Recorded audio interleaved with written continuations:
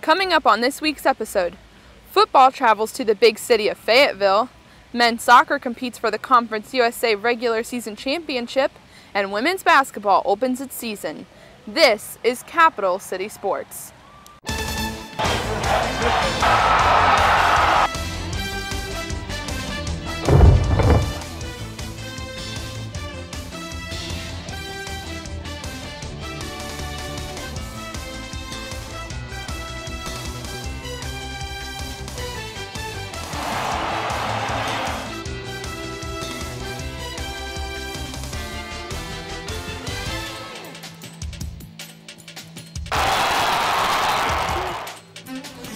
Hi, and welcome into this week's episode of Capital City Sports. I'm Emily McDonald. The football team looked to hold their lead in the SEC East, but had to take on Arkansas first. Let's see how the Gamecocks did against the Hogs. As the Gamecocks traveled to Fayetteville, Arkansas, it was South Carolina's Connor Shaw versus Arkansas's Tyler Wilson. Arkansas gets on the board early with a Zach Hawker 44-yard field goal, putting the Razorbacks up 3-0. But the Gamecocks would respond as Connor Shaw pitches it and fakes out our cameraman to Brandon Wilds, who goes in from 4 yards, giving the Gamecocks a 7-3 lead early in the first quarter. But not to be outdone, Dennis Johnson takes the kickoff back 98 yards. Watch this kid run. This kid has some speed. He gets through the defense, one level of coverage, and he is gone. This kid, I don't know why there's not more buzz. This kid is good.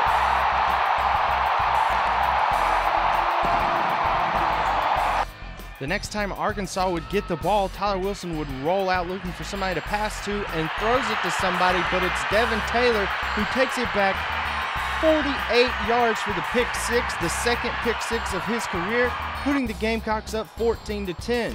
But on the next drive, Tyler Wilson first play goes 68 yards to Jarius Wright, who gets past the defense into the end zone, 17-14 Arkansas. And on the next Arkansas possession, Wilson again hooks up with Wright, this time for 16 yards. Razorbacks 24, Gamecocks 14. And that would be the score at halftime. And early in the third quarter, Connor Shaw goes in from 9 yards out, pushes through the defense, getting the Gamecocks back within 3, 24-21. But Zach Hawker would make another field goal, this one from 21 yards, adding 3 points to Arkansas, 27-21. And here, Brandon Wilds fumbles the ball. Arkansas gets it back, and Zach Hawker would hit another field goal, this one from 25 yards, 30-21 Razorbacks. But the Gamecocks during the first drive of the fourth quarter would drive all the way down to the 1, and Connor Shaw punches it through, getting South Carolina within 2, Arkansas 30, South Carolina 28. But as they did all night, the Razorbacks would respond as Ronnie Wingo Jr. goes in for the score from 4 yards out, putting the Razorbacks up 37-28. And here Connor Shaw is going to get pummeled by Jake Bouquet. He fumbles the ball. It's recovered by DeQuinta Jones at the South Carolina 1. And from there, Broderick Green will punch it in. Razorbacks end up winning 44-28. Hunter Banks, Capital City Sports.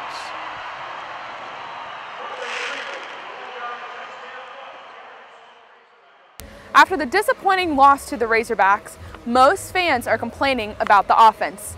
Let's send it to Justin and Hunter in the boardroom to get their take on it.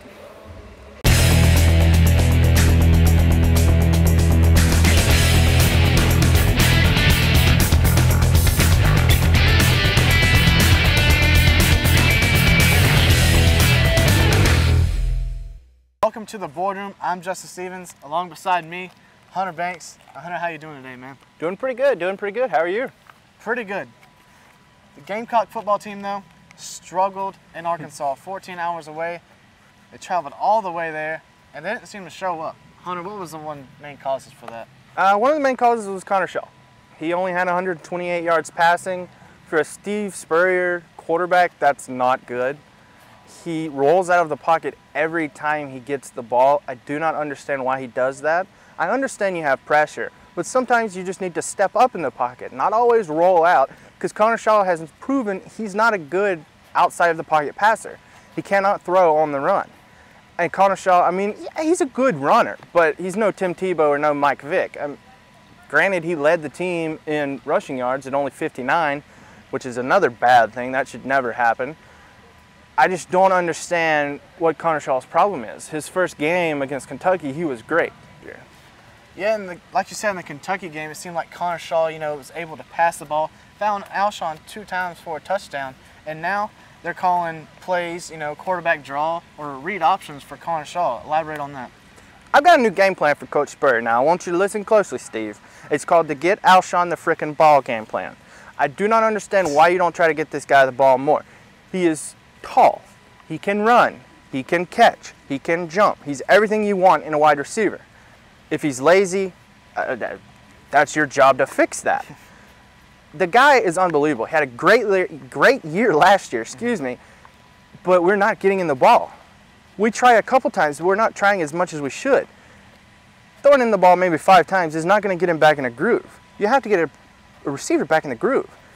You just got to get Alshon the ball. You got to get back to the fun and gun system that Steve Spurrier used to run at Florida. Yeah, it seems like one of the things that'll help Alshon out is if other receivers get open. Yes. Ace Sanders did really good at the beginning of the season. We have Barnes, we have Ellington, we have Nick Jones who has stepped up lately, but it seems like we're just not getting him the ball. And another receiver you didn't mention is Demir Bird. The kid is fast. I cannot even tell you how fast this kid is, but I don't even know if I've seen him catch a pass. Maybe 1 or 2, but they're mostly running him on reverses. So when he goes on the field, defenses know that he's not going to catch the ball, that it's going to be a reverse. And, players like Jason Barnes, Rory Anderson, they need to step up, and they need to get about 2 receptions a game. Justice Cunningham has been doing a great job up the middle for these 7-yard gains. Justice Cunningham, you're fine. Don't worry. Bruce Ellington, he needs to get the ball a little bit more. You can also add the Get Bruce Ellington the Frickin' Ball game plan, Steve. You have to spread it out so Alshon can get the ball, because if you don't spread it out, they're always going to focus on Alshon, which is not going to let him get the ball because he'll be double teamed every time. Yeah. All in all, that offense is struggling right now. There's no doubt about it. And it's rough. It's rough. Yeah, and that does it for the offense portion of the boardroom. We'll be back in a bit to break down the defense. Coming up after the break, the guys in the boardroom break down the defense, and the men's soccer team competes for the Conference USA Championship. Stay with us.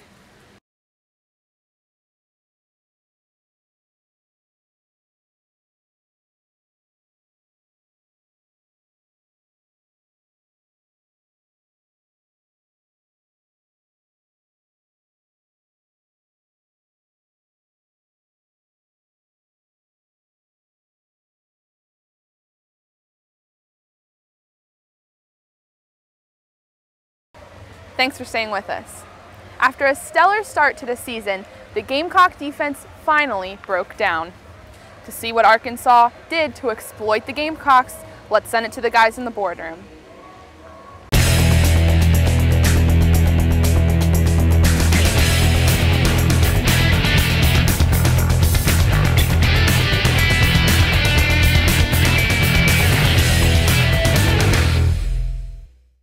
Welcome back in the boardroom. Now the defense struggled a bit against that Arkansas Razorback offense. They put up 44 points and a total of 435 yards, and most of those yards came in the passing game. Our secondary is not the best in the nation. Our defense is good, but this was finally the game that exposed our weaknesses, which has me worried for other games. They will now know to pass the ball because our secondary is not that good. You look at Stephon Gilmore, he led the team in tackles against Arkansas. That's never good for a cornerback. You want your cornerbacks to not have any tackles. That means their receivers are not getting the ball. Stephon Gilmore, personally, he's one of the most overrated players. CC Whitlock, I mean, he's pretty good, but could use some work. And the rest of the secondary, they just need to step it up a little bit. It seems like once that secondary starts to get a little bit more momentum, Yeah. injuries start to plague them. Oh, yeah. And now they're back to square one for that Yep. defense. What unit is healthy, though, right now, the linebackers aren't healthy, secondary's not healthy. That defensive line is healthy right now. Yes. And right now, they're the only, good part of this defense. Yeah, and that's rough because you don't want your defensive line to have to carry your defense. But, I mean, when you've got guys like Melvin Ingram, Devin Taylor, and Jadeveon Clowney, and you can't forget Travion Robertson, but when you've got those guys on your defensive line, you're going to have a great defensive line. Devin Taylor, it was great to see him get an interception return for a touchdown. Maybe that'll change the momentum of the season. That's exactly what happened last year against Tennessee. He had that great interception, return for a touchdown, pick 6, beautiful. This one, even more so. Melvin Ingram, he had a lot of Heisman talk, which that'll never happen, but he was that good early on in the season. But that has died down because he has not performed at that level. Yeah. Same with Jadeveon Clowney, the #1 recruit in the nation. I mean, the kid should be performing a little bit better than he is right now. Maybe I'm the only one who thinks that, but I'm pretty sure most people expect these two guys to step it up a little bit. Because, I mean, this is the way South Carolina fans are. When you give them something great, they expect even more. So, kind of have to step it up, guys. One person that cannot slack off when he comes back off injury is Antonio Allen. Oh, yeah. He's been carrying this defense through this latter part of the season, and having him back will be a big key because Demario Jeffrey really struggled against Arkansas. I mean, Demario Jeffrey, you can't really blame it on him. He was thrust into a position he was not expecting to have to play, and he didn't perform as bad as many people have said. The guy straight up told everybody that he played horrible. But Demario, like, if you're watching, dude, you didn't play that bad. You didn't play great, but that's to be expected when it's your first start of the season. So Demario, I wouldn't really worry about him too much. But Antonio Allen, I mean, what can you say about the guy? He's a great player. He's a great leader. He's led the team all year. Him and Melvin Ingram started out stellar at the beginning of the season. They were kind of the unofficial leaders of the defense. Melvin Ingram has kind of slowed down a little bit on his performance, so Antonio Allen has had to step up. Now he's the sole leader. But he's hurt now. Hopefully he'll be back for Florida. He's expected to be back. If he will be back, Gamecocks will have no problem beating the Gators. If he is not back, I'm afraid that John Brantley might finally have a good game. And unfortunately, it would be against the Gamecocks. Yeah, we definitely need Antonio Allen back Yes. for that Gamecock defense against the Gators. And we'll be back to break down the Florida game after the break. The men's soccer team had a chance to clinch Conference USA Championship Friday as they hosted Kentucky. Let's see how they did. On Friday, November 4th, the Gamecocks played host to the Kentucky Wildcats for the outright for the Conference USA Championship. And Alex Long making a pretty neat save there to save his team from Kentucky scoring a goal, which he has been doing all night. Bradley Balladez setting up for the corner kick, one of 19 corner kicks Carolina has been doing all night. But unfortunately, Kentucky's goalkeeper has been saving that all night. At the 22nd minute, Kentucky scored a goal by C.J. Tapper with the assist by Ryan Costeen. And already Kentucky is up 1-0 at the Graveyard. Still in the first half, Carolina trying to recover from that first goal, and Alex Long making another save there, trying to bounce off on that last goal. On to the second half, the action is moving pretty quickly as Mike Mangotic scores a goal for Carolina with the assist from goalkeeper Alex Long, which evened the score. Kentucky won, Carolina won. Continuing in the second half, a serious moment here as Danny Cates goes down. He got hit in the face hard by a soccer ball. But luckily enough, he comes back and fights like a warrior he is. The Gamecocks are threatening to score here in the second half as Mike Mangotic gets it passed over the goalkeeper. But unfortunately it goes out and Carolina will have to settle for a goal kick. Kentucky threatening to score and Tyler Riggs will put it in for Kentucky. Now it's Kentucky 2-1. The Gamecocks are now threatening to score and looks like they will have that opportunity with a penalty kick coming up. Stephen Morrissey will take the kick for the Gamecocks, but Jack Van Arsdale will add another save to.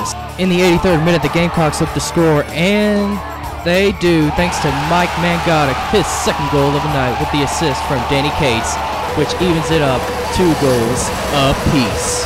Nothing much going on in overtime, just the Gamecocks playing some magnificent defense, and they were able to hang on at 2 points apiece. Carolina is now 9-6-2, and they will face either Marshall or SMU on Friday. This is Ross Anzopoulos, Capital City Sports. Coming up after the break, Justin and Hunter break down next week's game against Florida, and the Lady Gamecock basketball team opens their season hosting Limestone. Stay with us.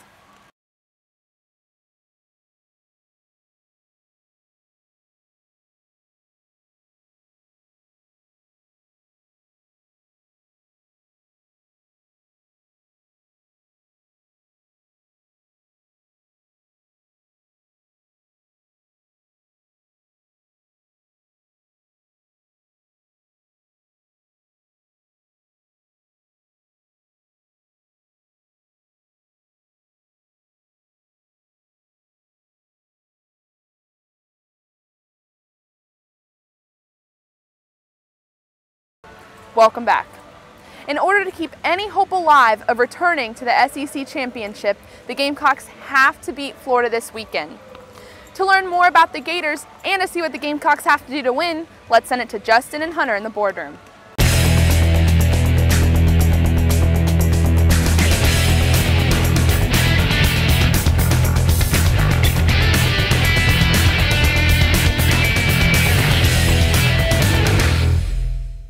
Gators, Steve Spurrier's alma mater and homecoming. And Hunter, we lost homecoming last year. How do you think it's going to go this year? It's going to be about the same. Let me tell you a little something about homecoming last year. We lost to Arkansas. Who did we lose to last week? Arkansas. You know why we lost? A little thing I like to call the Zeta curse. Who brings a hog and puts it on Green Street for people to feed the week you're playing the Razorbacks? A Razorback is a hog. I do not understand this logic. It's beyond me. Yeah, let's hope they don't bring an alligator. If an alligator shows up, I'm gonna have a serious problem. Yeah, put an alligator in the let's put an alligator back there. That would be fun. Yeah, and the offense. What is the offense going to have to do to take apart that Florida defense? Offense is just gonna have to do what they used to do. I mean, you can't just hand the ball off to Brandon Wilds. He proved that with the fumble he had last week. He's not a Marcus Lattimore. He's good, but he's not a Marcus Lattimore. You got to get Alshon the ball more often. I know we've already talked about that, but I cannot tell you how important that is. And you've got to get Connor Shaw to play the way Connor Shaw can. Stay in the pocket and pass the ball. Don't roll out. He cannot pass when he rolls out. One of the most important things the Gamecocks are going to have to do is slow down that Florida offense. Demps and Rainey. Demps took a kick return back earlier this season. From end zone to end zone, 11 seconds flat. That speed is ridiculous. Yeah, it's nothing. I get it in 9 seconds. I mean, maybe a little bit more, but I mean, the Gamecocks, they just gotta stick on these guys. I mean, please don't put Stephon Gilmore out there because he won't be able to stick on anybody. But you put DJ Swearinger, if he's healthy out there, I think he can handle it. Antonio Allen can certainly handle it. Rodney Polk, who had a good game against Arkansas, he can handle these guys. I'm not really that concerned about it. I'm more concerned about John Brantley finally having a good game. That's what I'm concerned about. I'm afraid he's going to have a good game, pick our defensive secondary apart. And I really think that he will. I think he'll have his first, really good game of the year. I think the Gators will win. Yeah, let's hope Charlie Weiss doesn't have all those plays up in his book of tricks that he has. You would think Charlie Weiss would have a little sympathy for his alma mater. Yeah. I mean, the guy got his MBA here. I mean, come on, Charlie. Cut us some slack. Like you said, Gamecocks lost last year in homecoming. How do you think the score is going to be in this one? I don't think it'll be as bad as it was last year. It's a good question, man. I'm probably going to have to go. It's going to be about, let's go 35-30. I think that'll be about right. 35-30 Florida? 35-30, no, Arkansas, yes, Florida. Yeah. All right, I'm going to go maybe a little bit under on the scoring-wise. I don't think that Gamecock offense is back the way it was. But I'm going to say... Well, you have to think. Florida defense isn't as good as it used to be. No, but they do have a good defensive coordinator. Oh, their head coach, Mitch Muschamp. Really Will good. Muschamp. Yeah, really good head coach, defensive coordinator at Texas.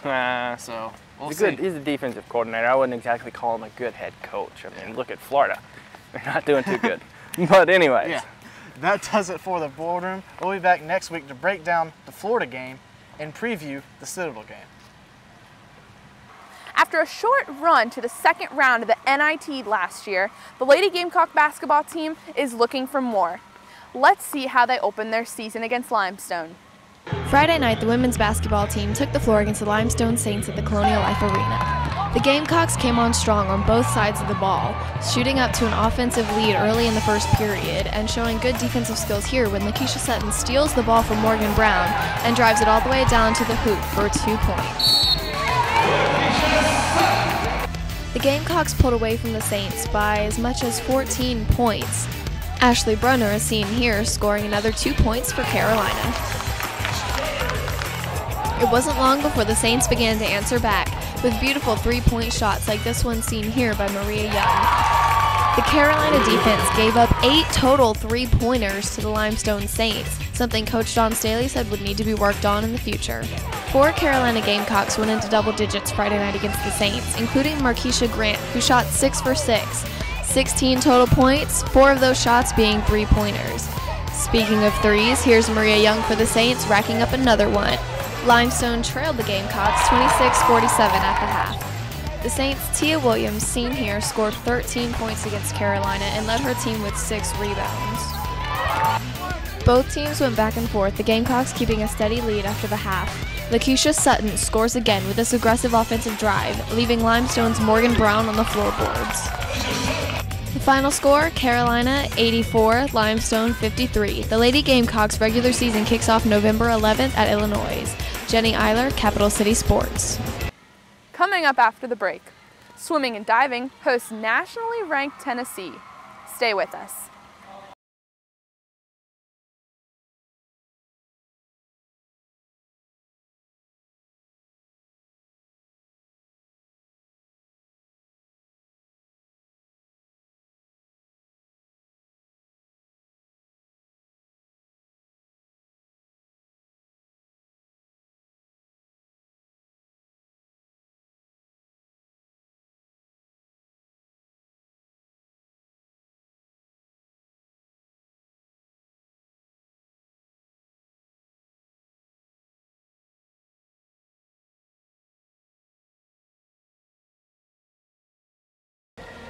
The swim and dive team lost its big rival when Clemson shut down its program last year, but they still have traditional SEC opponents like Tennessee.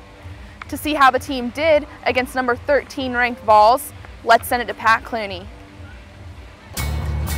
Swimming and diving took on Tennessee at the Blatt PE Center on Friday. Several Gamecocks had great days in the pool and on the boards. In women's diving, senior Courtney Fersucci took first place in both the 3-meter and 1-meter springboard competitions with scores of 360.08 and 296.63. On the men's boards, junior Rylan Ridenour was victorious in the 3-meter competition with a score of 396.82. In the pool, USC dominated the distance events. Junior Lindsay Olson got the win in women's 500 freestyle, swimming a time of just over 5 minutes and 5 seconds. On the men's side, sophomore Gerard Rodriguez took first in the 500 with a time of 4 minutes 36 seconds, while junior Brooks Ross finished second in the 1,000-meter race. Gerard Rodriguez was also a winner in the 200 freestyle. Junior Andrew Seiler provided a highlight in the Gamecock sprint events with a win in the 50 freestyle, as well as a second-place finish in the 100 free. Breaststroke was another highlight for South Carolina, with sophomore Amanda Rutquist winning the 200 breaststroke for the women, and junior Bobby Cave taking the same event for the men. Senior Isaac Badillo captured the 100 fly for the Gamecocks as well. Both teams also took first in the 400 IM, sophomore Matt Nevada for the men, and sophomore Rachel Schaefer for the women. However, these wins were not enough to take down the Vols, as Tennessee edged out the Gamecocks in just a few too many races. Tennessee would take both sides of the competition in this one, defeating the men by a score of 167 to 132, and the women by a score of 174 to 124. From the Blatt PE Center, I'm Pat Clooney, Capital City Sports. Thanks for tuning in to this week's episode of Capital City Sports.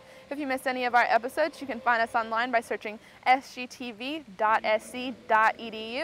Find us on Facebook at Capital City Sports or follow us on Twitter at CCS Staff. Make sure you tune in next week for our next episode. For everyone here at Capital City Sports, I'm Emily McDonald. Have a great week.